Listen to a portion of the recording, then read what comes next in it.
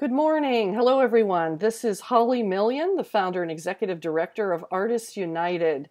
Artists United is a worldwide movement of artists in all disciplines coming together to create the largest network of artists that the world has ever seen.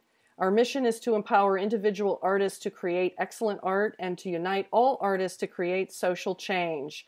Our organization is less than 2 years old, but we have received our nonprofit status recently. Our programs have been launched. We're building an online platform to connect all 32,000 members of Artists United to each other. And we're reaching out and building a network in other countries outside of the United States. We have representatives in 25 different countries. We have a large national board of 45 artists in all disciplines coming together to lead the development of our organization. We have a partners program with over 70 partner organizations. We're trying to unite artists so that they can help each other and also so they can help our world. I am really excited to have a special guest on the show today. Her name is Adele James, and Adele is on the board of directors of Artists United. And she's also an artist herself and also a nonprofit executive and a consultant. And Adele has a new organization she has founded called Middle Passage Arts. I'll let her tell you a little bit more about that in a moment. But if you'd like to learn about Artists United or about Adele's work with us, you can visit our website at artistsunited.net. That's artists, plural, united.net. So with that, welcome, Adele, to Artists United Television. I'm so happy to have you here on the show. And excited to be here with you, Holly, and thank you. Yes, thank you. And thank you for this wonderful art that I know you're going to show us some things in a moment, but could you please tell the viewers a bit more about yourself? I gave such a quick sketch and there's so much you do. I'd love to hear your description. Yeah, well, I'm originally from Trinidad, West Indies, but left there when I was pretty young, but have always been fascinated and wanted to have a better understanding about the culture I'd come from. And it wasn't really something that was shared at home. And over the years, I found myself going back to Trinidad a lot. Um, and probably about 10 years ago, I was in a really significant transition in my life. Having been laid off of a job and wanting something different. And I happened to connect with an artist down there.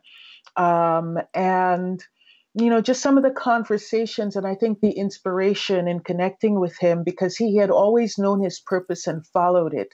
And I think I was just ready to look for something different. And what that led me to was how could I support him?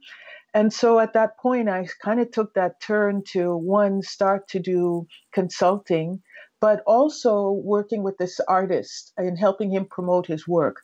That evolved from what I was calling Caribbean art promotion to Middle Passage Arts, which it is today, with the idea of supporting and promoting the work of Indigenous and undiscovered artists and artisans in Trinidad and Tobago.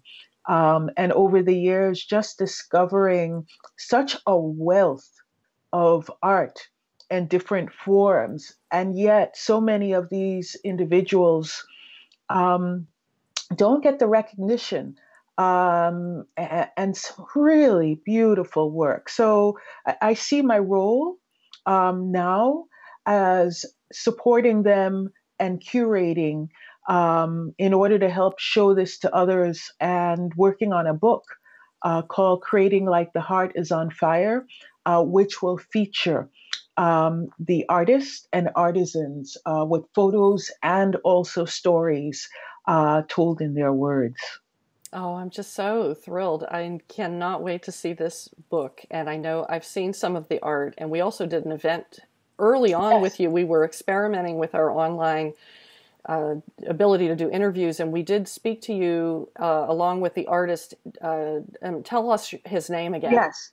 So Joseph Bacchus, that was the gentleman that I met probably about 10 years ago. And I, I got laid off and I was like, well, I don't know when I'm going to have a vacation again. So I decided to go down to Tobago and spend a month. I just felt like there's something about that island. It's a sister island to Trinidad. And I would go by at night and watch Joseph carve. He's a master carver, wood sculptor, but also really skilled. And we had these conversations about purpose and manifestation. And I think it was the right conversation at the right time because I came back thinking, why can't I work for myself? I mean, he has been an artist his entire life, and he's in his 60s now, living in Tobago. Why can't I, with all the resources that I have, do that similarly? And that is how that connection was struck and has continued. And I have collaborated with Joseph on this book. So between the two of us, often we don't often have names. So it's been this whole letting go and seeing what the universe provides. We may not even know the village, and so I've had to, for someone who is, okay, you Google it and you can't do that down there. You got to stop at the rum shop or a couple of them, and ask You directions. gotta. Well, you got it, right? Yeah, and you got a nickname, so the whole thing has been an adventure, but I feel like this is my way of being able to contribute and give back and show appreciation for a place that I feel so connected and rooted to despite not having grown up there. Well, it's a gift to the world because you've already exposed me and through Artists United others to this wonderful work of Joseph. We had his art on display. You brought his art, sent his Yes. art to a gallery, the E14 gallery in downtown Oakland, where it was on display and for sale. I know that Joseph also made some sales of his items Yes. while they were there. So you're helping other people to be, first of all, enjoy all the beautiful things, the incredible things that the artists are making, like Joseph, but also helping them to earn a living through their art and to bring it out to a greater audience, which I'm assuming it's very isolated there and that they don't have Yeah. the resources to really do make the kind of living that they need to through their Yeah. art. I would say one of the consistent things, because at this point I've probably done about 25 interviews. Mm-hmm. So I've been doing this project now and I'm in the final stages of it over a 4-year period, where we've gone and found different artists, men, women. On this most recent trip, wanted to have East Indian artists represented.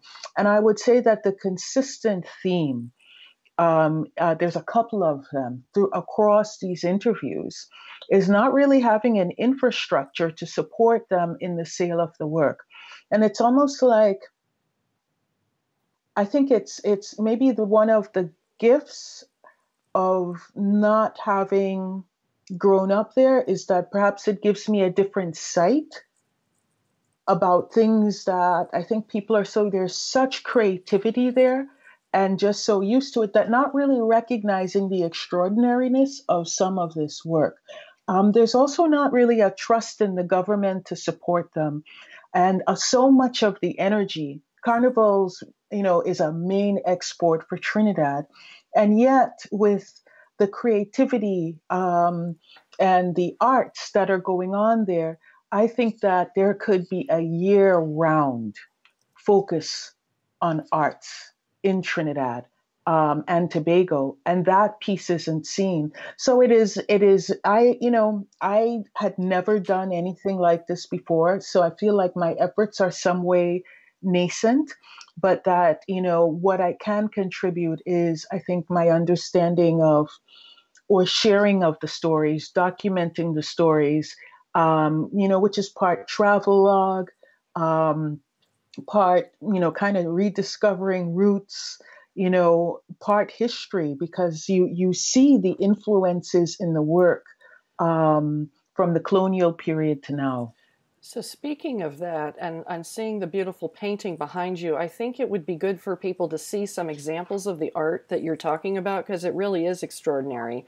And Yeah. if you could turn your computer and just maybe show us a little more closely, there's this wonderful painting and I'm seeing the style of the dress in that and you referenced the colonial influences. So Yeah. For those who aren't familiar, I wonder if you can explain your choice of your name for your company, the Middle Passage Arts, and explain for those who aren't familiar what that meaning is. Yes.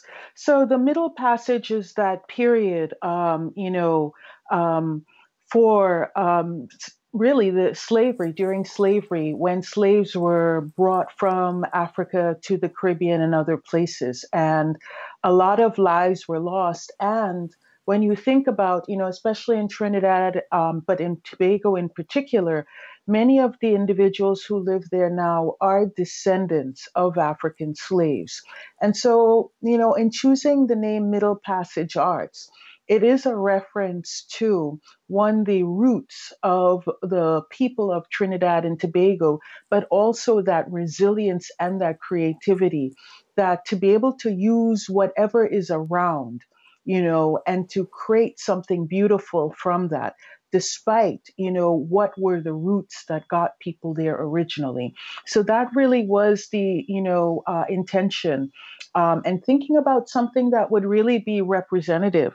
And so I think it is really acknowledgement of, the power and the strength of ancestors, and the resilience, and creativity. Um, yeah. Beautiful. Well, thank you so much. That's great to know the background on the choice of the name, and it it resonates. And I see here this piece of art. If you could just get your computer a little bit closer on the center, get a little closer to that, Adele, right in the center, because I know it's going to be important to show. How's Okay, that? that's good. And if you could lift it just slightly, there we go. And now, what is this that we're looking at here? Looks like almost like a wedding Yes. service or something. What is that? So, one of the neat things about Tobago, and some of this work I'll show you is by Tobagonians and others is by Trinidadians. Tobago is a sister island, and it's very small compared to Trinidad's 1.3 million. It's about 60,000, and many of the folks in Tobago are descendants of African slaves. And so, what you find is that the culture of the African continent has been retained. And each of the villages actually often has its own cultural identity that reflects not only the African culture, but also how it's intertwined with that period, that colonial period. This is a Mariah wedding, and Mariah is a village in Trinidad. And so there used to be these weddings where the women would dress in the petticoats, the men would follow them in tails and top hats, with the umbrellas. And so this is a piece by an artist named Dylan.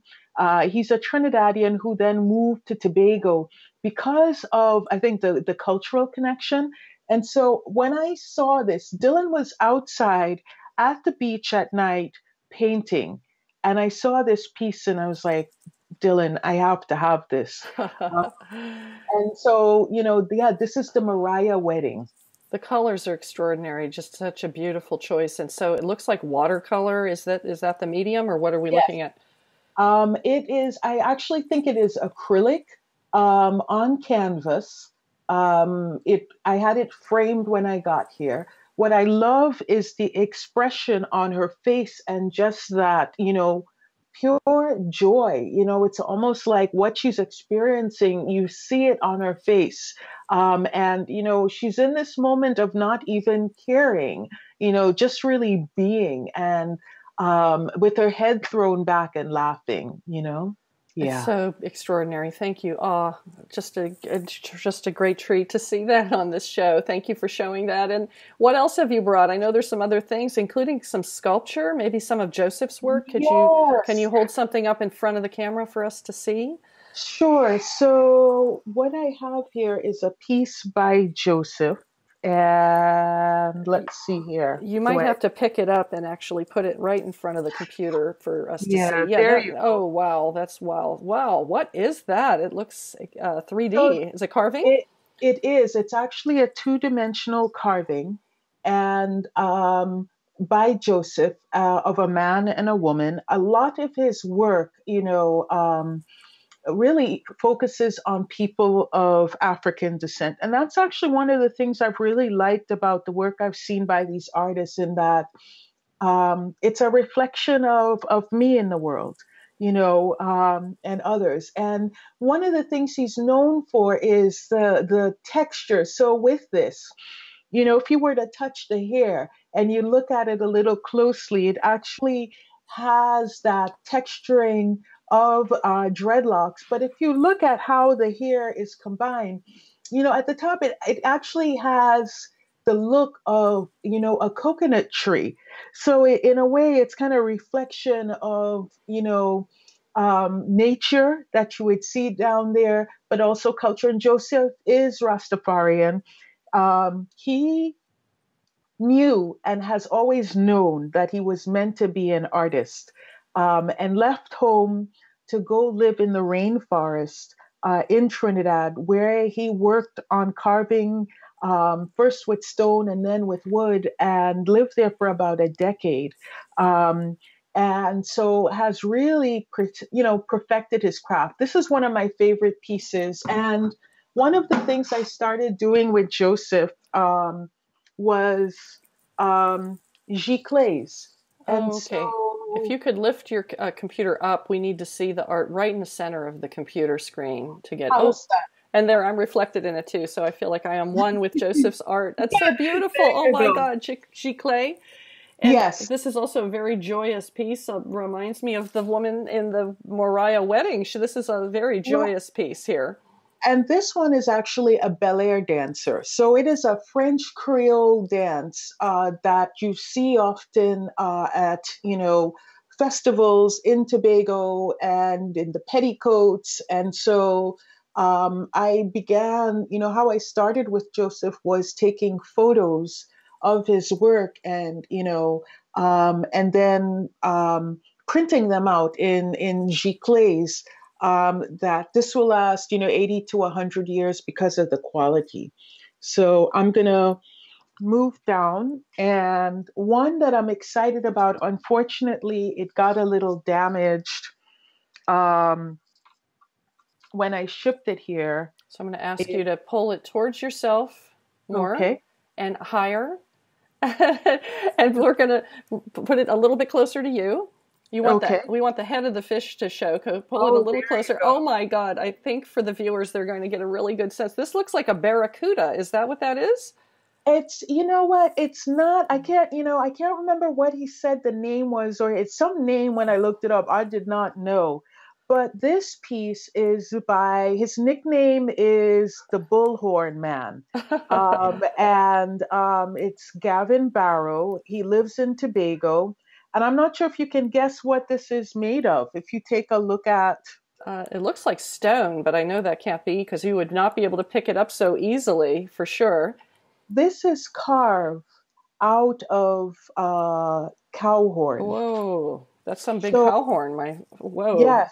So it's either cow or buffalo horn, and you can see the tail. And the detail of it, even to the gills. Yeah, it's very real. The scales. Oh my goodness. And the mouth. Even with the tongue. And, so this is Gavin's work. And I don't know anyone else down there who's doing this. And this is something that was passed on from Gavin's father to him.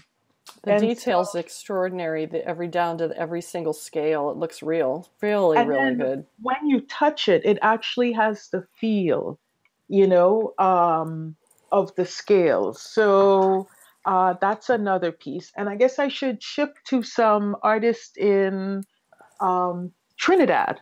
Yeah, if you have one, let's see. Let's see this portrait of yourself here. This is wonderful. Right in the center of your computer screen. That would be excellent. That's a really good likeness, Adele. And this is a piece by Clive. And how he makes his living is you'll find him often in the airport in Trinidad and doing these portraits of people while they're waiting to get their planes. And this was done, we were sitting at the Kentucky Fried Chicken in Trinidad. And he did this about 15 minutes. Whoa. And actually, the necklace and the earrings were pieces that were carved by another artist, you know.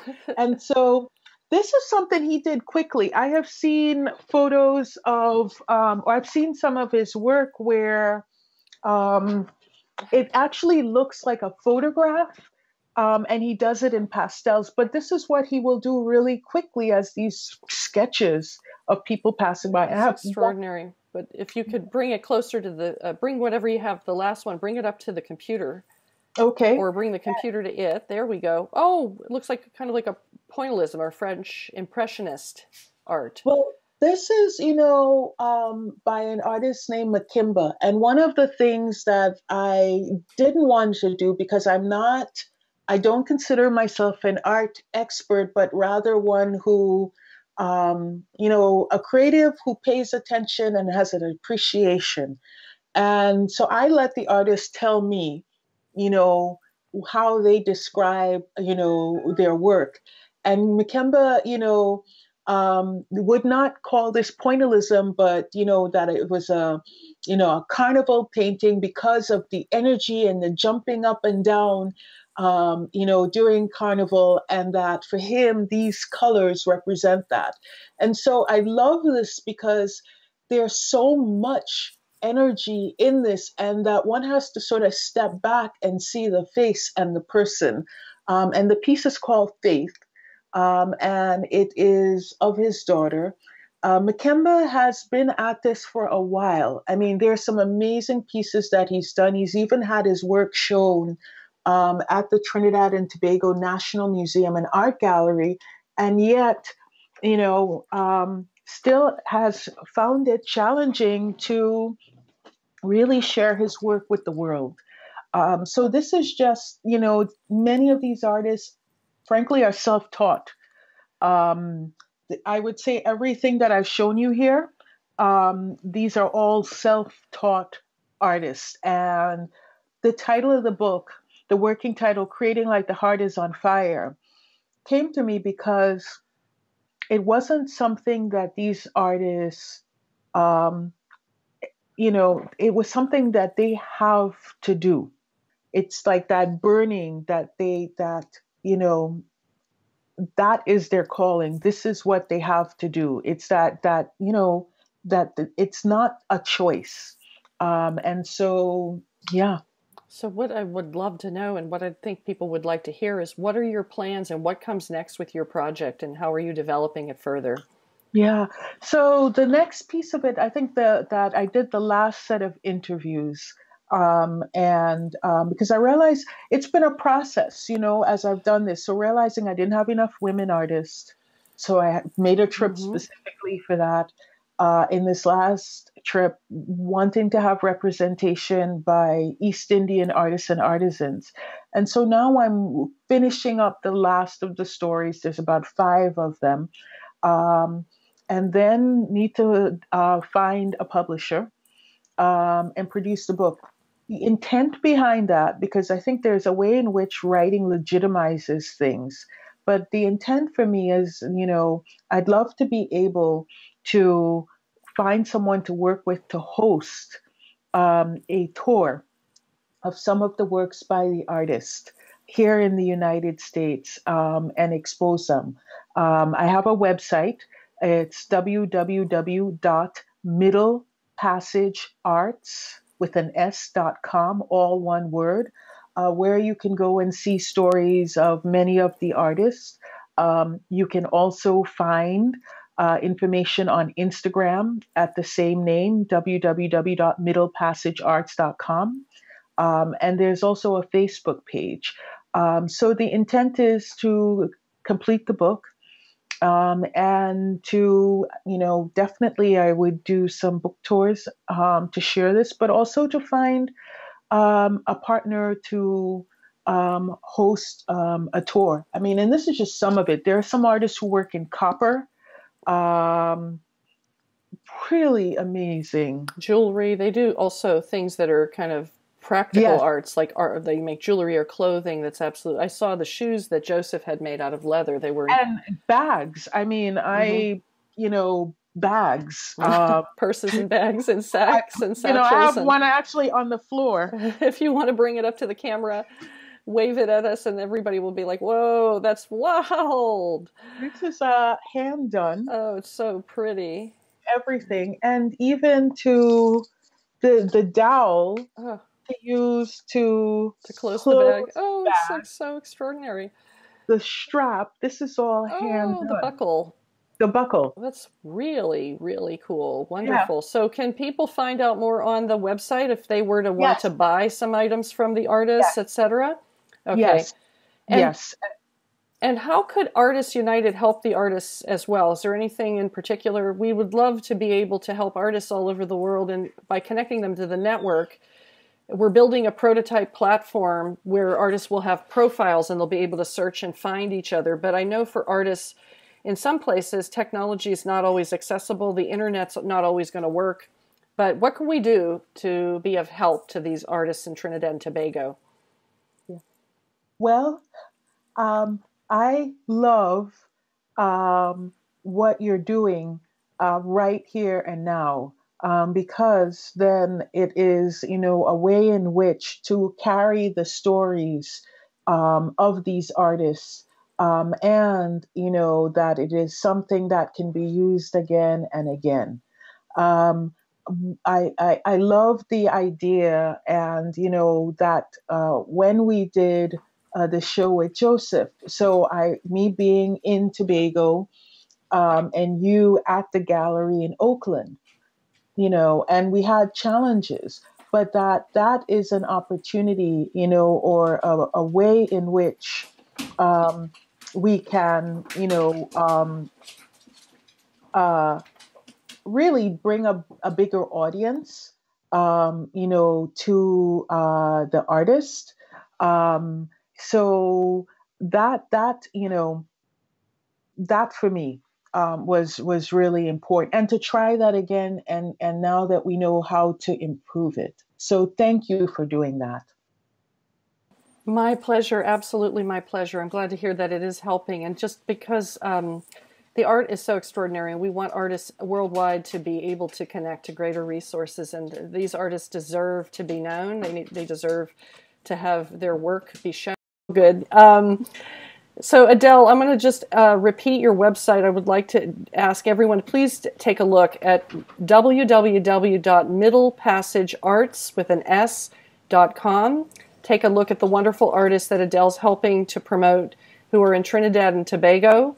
And some of the work you can see right there over Adele's shoulder is an example of an extraordinary, wonderful acrylic painting.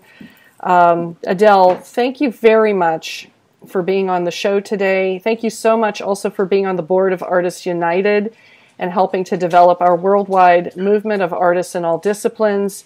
We currently have 32,000 people signed up online on our email list. If you'd like to be a member, a free member of Artists United, please visit www.artistsunited.net. That's artists, plural, united.net.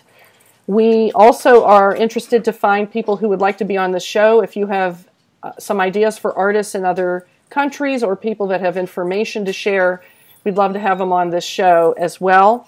So thank you so much, Adele, for being on Artists United Television today. Anything final you want to add? No, just thank you. And go to the website, like us on Instagram, and follow us. I'll be putting more information out there. The latest interviews are fascinating. One of them, who to be featured, is a Hindu priestess, and she's one of only 4 Hindu priestesses in Trinidad. That was a visit we made to the Temple at the Sea, which they'll be featured. And another is to a pottery business that has been in that family for 100 years, and passed down to this young man. So check us out on Instagram.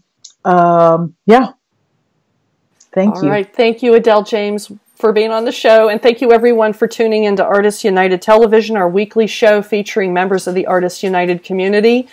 And we'll see you on the next show. Thanks, Adele. Bye-bye. Take care. So ruled by the things they own, stuck high and dry.